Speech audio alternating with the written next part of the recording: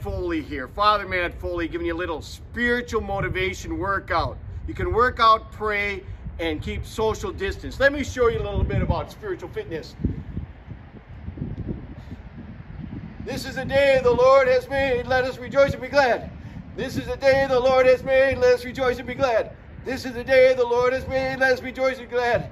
This is the day the Lord has made, let us rejoice and be glad. This is the day the Lord has made, let us rejoice and be glad. This is the day the Lord has made, let us rejoice and be glad. Then you gotta drop and give me 20.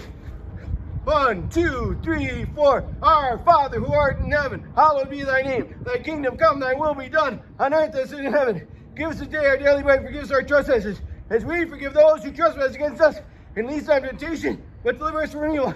And don't forget, little buddies, you gotta do a little cardiovascular. Cardio, cardio, cardio. Gotta get the cardio. Cardio, cardio, cardio. Oh, yes.